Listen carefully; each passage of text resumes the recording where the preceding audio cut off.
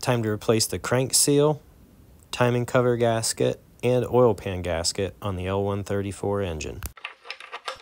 We're going to start by draining the oil. While that's draining, loosen up the belt and remove it. Use an impact gun with an 1 3/8" socket to remove the crank nut. The pulley is not tapered and should slide right off. Be sure not to lose the woodruff key, set that aside as we'll reuse it later.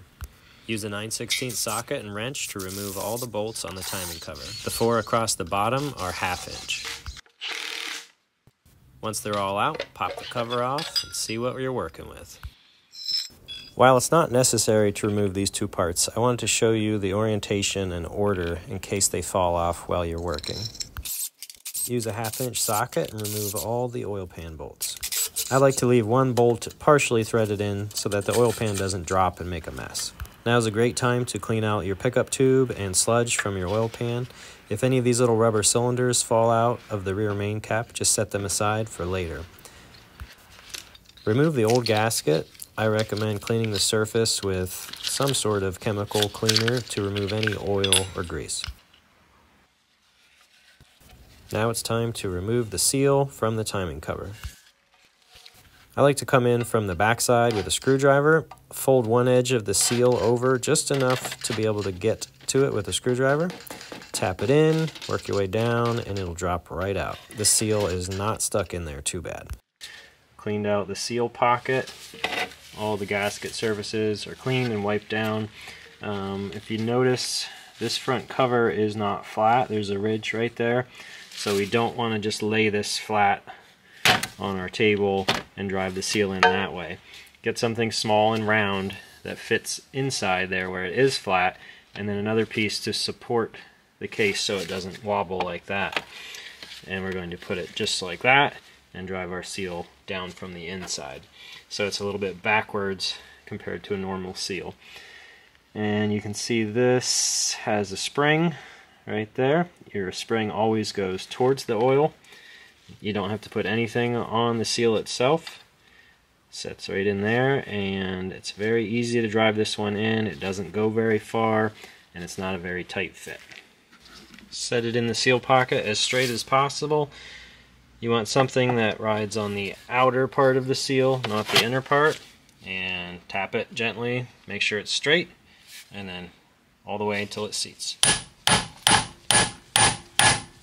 You can look at the front and make sure there's no gap between the seal and the cover. Make sure you prep all your surfaces, clean all the sludge out of the oil pan, and make sure everything's wiped down with solvent and ready for the new gaskets. I install the timing cover first. These little studs at the bottom will hold the gasket. I don't put any silicone on these. I haven't found it necessary, and it makes it a lot easier when you need to service this. So just put the gasket on, make sure the spacer is on, and then the little splash cover, and then just slide your timing cover on. The studs will hold it in place while we put the bolts in. One little trick I like to do before I tighten it is I like to hold something square or flat up against the block, because this is where the oil pan seals. And then once you have it flat, snug it up. I like to snug these up by hand. You don't want to over tighten them.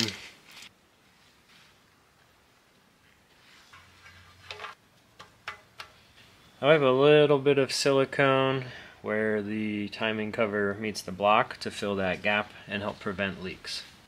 Once you get that done, just carefully lift the oil pan into place. I try to get one started on each side about halfway down, and then just go through starting each one. Always do this by hand, and make sure your gasket is lined up. Finish tightening all the oil pan bolts by hand. I like to end here with these 4 across the front.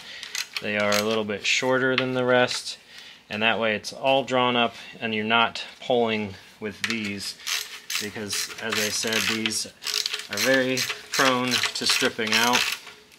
So we're just bringing them up until they're snug and not going any further than that. Also, take note, these are a little bit shorter because they'll come up and hit these studs. Final step is to set the woodruff key in the groove. Try not to drop it down in. It should be level. Make sure the surface of your pulley is nice and clean. Line it up.